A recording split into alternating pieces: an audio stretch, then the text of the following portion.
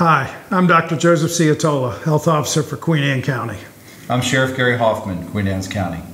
Hi, Maggie Terzaghi, Health Department Addictions and Prevention Program. I'm coming to you today because of a health emergency alert. Of the 13 deaths that have occurred in Queen Anne County this year from opioids, 10 of those deaths have been attributable to fentanyl.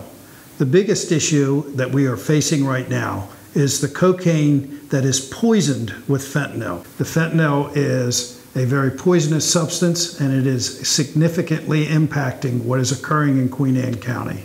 I ask your cooperation and understanding the seriousness of occasional or even recreational use of cocaine that has been poisoned with fentanyl can cause you to succumb to the overdose of the fentanyl poisoning. Everybody knows my stance on this.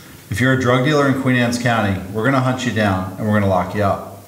However, it's important to understand that most of our local residents that are purchasing what they think to be heroin, that is cocaine and fentanyl, are actually going to Baltimore City and other surrounding jurisdictions. If you're bringing this stuff in our county, we're going to find you and we are going to arrest you. However, everyone also knows that if you have a substance abuse issue, help is available. If you are interested in learning more about the many treatment options available, our peer support and care coordination programs, or our family support group, call us today at 410-758-1306.